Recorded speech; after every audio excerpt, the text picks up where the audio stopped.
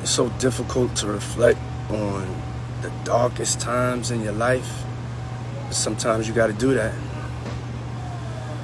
I was fucked up. I mean, I hit rock bottom. But I make no excuses. My behavior on that video is inexcusable.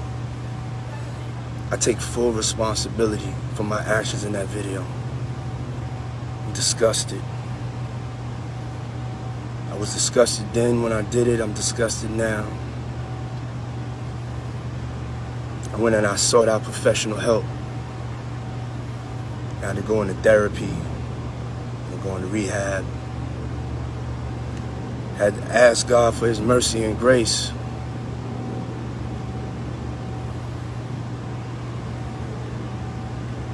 I'm so sorry. But I'm committed to be a better man each and every day. I'm not asking for forgiveness. I'm truly sorry. It's Brice Davis on the check-in.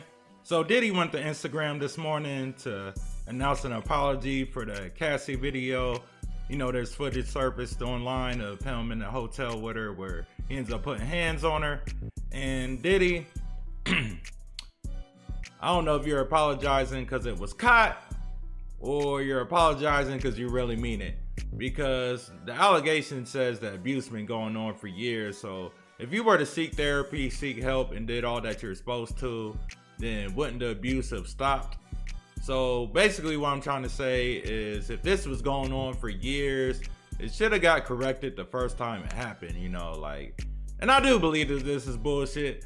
I mean, I think it's a cleanup job. I mean, LeBron James recently unfollowed him on Instagram, and you are going to see a lot of businesses disassociating themselves from Diddy, not only for the trafficking, but, you know, the domestic violence. Definitely, you're definitely going to see more companies distancing themselves away from Diddy, which ultimately is going to tap his pockets. And, you know, so to me, this is just an attempt to clean that up.